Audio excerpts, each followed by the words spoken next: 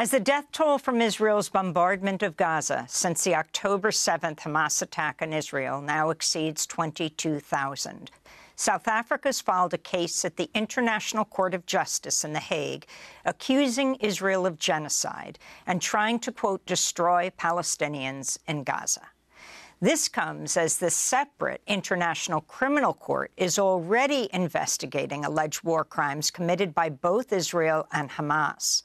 In its filing to the CIJ, the main judicial body for the United Nations, South Africa says, quote, the acts and omissions by Israel complained of by South Africa are genocidal in character because they're intended to bring about the destruction of a substantial part of the Palestinian national, racial, and ethnical group, unquote. South Africa accused Israel of violating the 1948 Convention on the Prevention and Punishment of the Crime of Genocide, which Israel has signed on to. Israel responded by calling the charge, quote, without legal merit. The Israeli Foreign Ministry accused South Africa of, quote, collaborating with a terrorist group that calls for Israel's annihilation, unquote. South African President Cyril Ramaphosa has compared Israel's treatment of Palestinians in the occupied territories to the racist system of apartheid in his own country, which ended in 1994 after nearly half a century. In November, Ramaphosa responded to Israel's assault on Gaza by recalling South Africa's diplomats from Israel. The collective punishment of Palestinian civilians through the unlawful use of force by Israel is a war crime. The deliberate denial of medicine, fuel, food, and water to the residents of Gaza is tantamount to genocide. Meanwhile, in October, South African lawmaker and the grandson of Nelson Mandela, Nkosi Mandela, joined a Palestinian solidarity protest in Cape Town. Palestinians are counting on each and every one of us to stand and be counted, like they stood side by side with us in the trenches when we fought to liberate our country. For more, we're joined by Francis Boyle, professor of international law at the University of Illinois College of Law. He previously applied the Genocide Convention for Bosnia and won 2 requests for provisional protection from the ICJ against Yugoslavia, and thinks the same could apply here. His books include The Bosnian People Charged Genocide, as well as Palestine, Palestinians, and International Law, and World Politics, Human Rights, and International Law. Professor Boyle, welcome back to Democracy Now! It's good to have you with us in this new year, but under very serious circumstances. If you can explain why it's South Africa that's bringing this charge, and what exactly is the International Court of Justice, where it fits into the world justice system, and talk about the charge of genocide. Well, thank you very much for having me on, Amy. My best to your listening audience. Not to toot my own horn here, but I was the first lawyer ever to win anything under the Genocide Convention from the International Court of Justice that goes back to 1921. I single-handedly won 2 world court orders for the Republic of Bosnia-Herzegovina against Yugoslavia to cease and desist from committing all acts of genocide. And based on my careful review of all the documents so far submitted by the Republic of South Africa, I believe South Africa will win an order against Israel to cease and desist from committing all acts of genocide against the Palestinians. And then we will have an official determination by the International Court of Justice itself, the highest legal authority in the United Nations system, that genocide is going on. And under Article 1 of the Genocide Convention, all contracting parties, 153 states, will then be obliged, quote, to prevent, unquote, the genocide by Israel against the Palestinians. Second, when the World Court gives this cease and desist order against Israel, the Biden administration will stand condemned under Article 3, Paragraph E of the Genocide Convention that criminalizes complicity in genocide. And clearly, we know that the Biden administration has been aiding and abetting Israeli genocide against the Palestinians here for quite some time.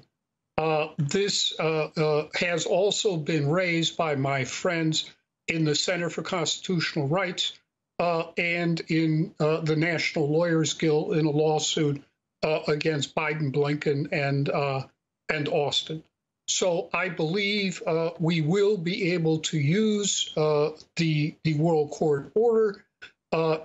Right now, my sources tell me the hearing will be January 11, January 12. Based on my experience with the Bosnians, we can expect an order within a week. I would also say, with respect to the Biden administration, they are currently in violation of the Genocide Convention Implementation Act that makes genocide a crime under United States law. And again, once South Africa wins this order, the Biden administration also will stand in violation of the Genocide Convention Implementation Act. So I believe this is where we will be going between now, I would say, and the end of this month. And it is up to all of us as American citizens to figure out and support what South Africa is doing at the International Court of Justice here. And Francis Boyle, what's the difference between the International Court of Justice and the International Criminal Court, which is already considering allegations of war crimes by both Israel as well as the Palestinian militant groups? Right, Juan. The International Court of Justice was originally established back in 1921, its predecessor, legal predecessor in law. And that is where I filed the genocide case. I was the first lawyer ever to win 2 orders in one such case since the World Court was founded in 1921, and it was on the basis of the Genocide Convention. The International Criminal Court is a separate international organization set up in 2000. The problem, Juan, is this. Back in 2009, after Operation Cast Lead, I advised Palestinian President Mahmoud Abbas to accept the jurisdiction of the International Court, of the International Criminal Court for Palestine, which he did. I regret to report that the International Criminal Court has not done one darn thing to help the Palestinians since 2009. The International Criminal Court has all the blood of the Palestinian people on its hands since 2009. And Juan, that is why we set up a campaign to find a state willing to file a lawsuit at the International Court of Justice, the World Court. The ICC basically operates at the behest of its funders and founders and masters, which is the U.S., the NATO states, the European states, et cetera, until their expedited indictment of President Putin as U.S. NATO lawfare against Russia. The International Criminal Court had not indicted one American, one European, one Brit, one NATO citizen, and one Israeli, and one white person. So we have a campaign now to support the Republic of South Africa at the International Court of Justice, and we're starting this campaign today. I'm part of a coalition. We're starting this campaign today to get members of the Genocide Convention to file declarations of intervention at the World Court in support and solidarity with South Africa against Israel and in support of the Palestinians. That material hopefully will go out today. Francis, I wanted to ask you, though, Joan Donoghue is the president of the International Court of Justice. She previously worked in the U.S. State Department. How do you think she will approach South Africa's application? What power does she have to shape the proceedings? That's a good question, Juan. Yes, Donoghue is a lifelong, career-long U.S. State Department legal apparatchik, which is how she got the job. And I'm sure she's in contact right now today with the U.S. State Department, giving them a heads up on everything going on over there at The Hague behind the scenes. She will toe the State Department party line in these proceedings. I regret to report the president does have a lot of power there to shape these proceedings. I suspect she will use that power to shape the proceedings in favor of Israel. However, I have also been advised that the Republic of South Africa is, as of now, nominating a judge ad hoc that is their right under the statute of the International Court of Justice. I don't have a name yet, but I would hope the South African judge ad hoc will do his or her best to try to keep Donoghue straight. I want to go back to South Africa, who has done this genocide filing. In 2008, I had the opportunity to speak with the South African anti-apartheid icon, the Nobel Peace Laureate, Archbishop Desmond Tutu. I caught up with him at the South African Vice Consul's apartment in New York right before Archbishop Tutu received the Global Citizens Circle Award. I asked him about Palestine. Would you compare the occupation of Gaza and Gaza and the West Bank to apartheid South Africa? I have to speak about what I know. I mean, most people, a Jew will usually speak about their experiences and maybe compare whatever it is that is happening with what happened in the days of the Holocaust.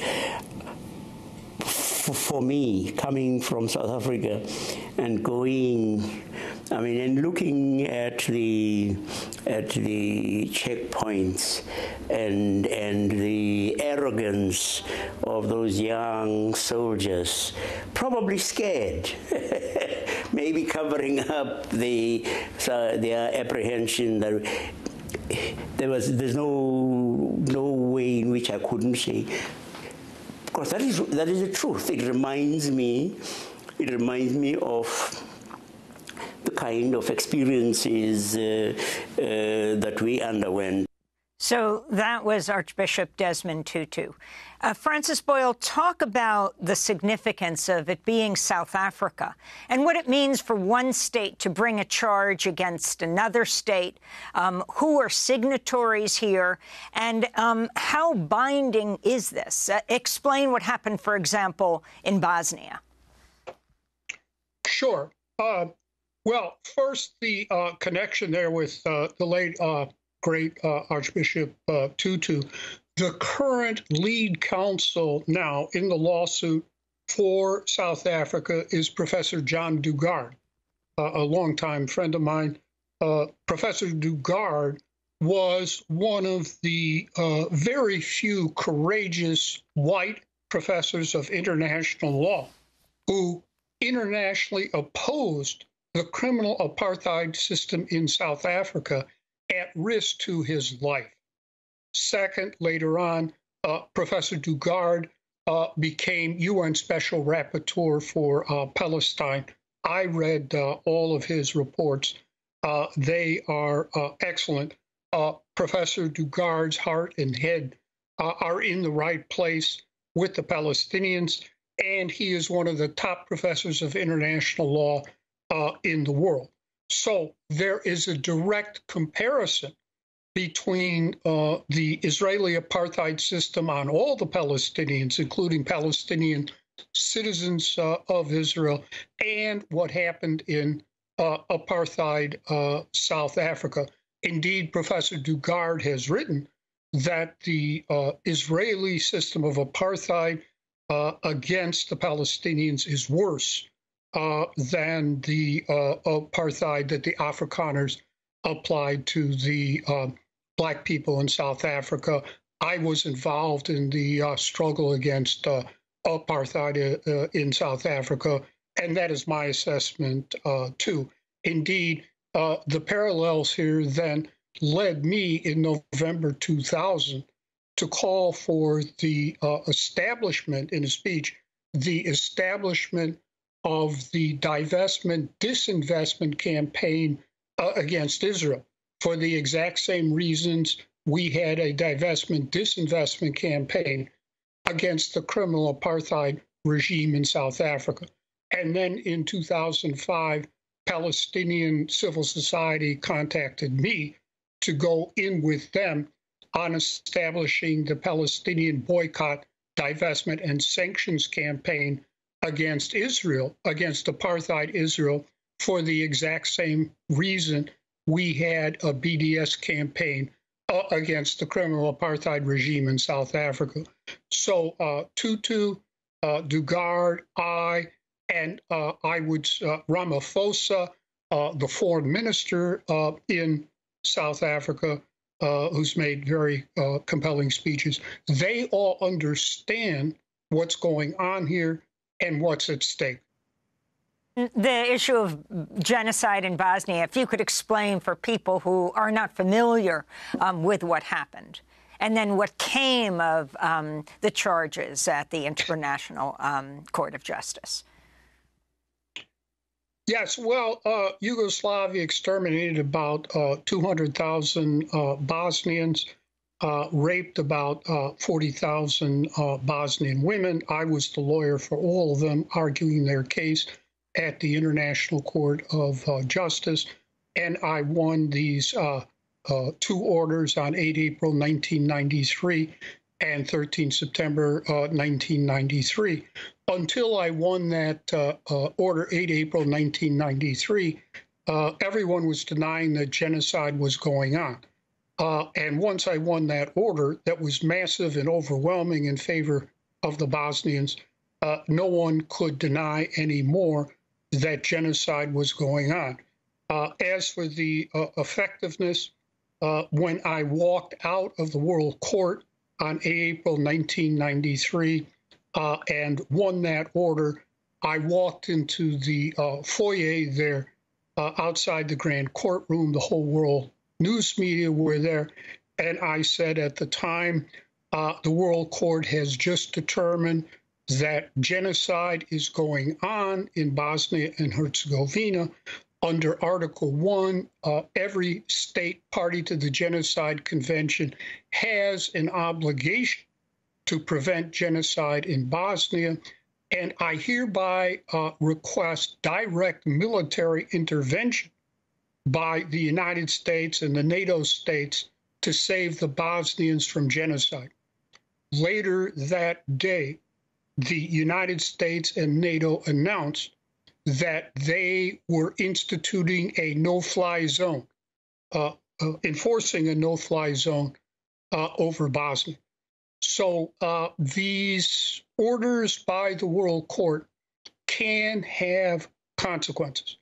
And it will be up to us here in the United States to devise the strategy for consequences for the Biden administration, because we have to pressure the Biden administration to order Israel to stop the genocide.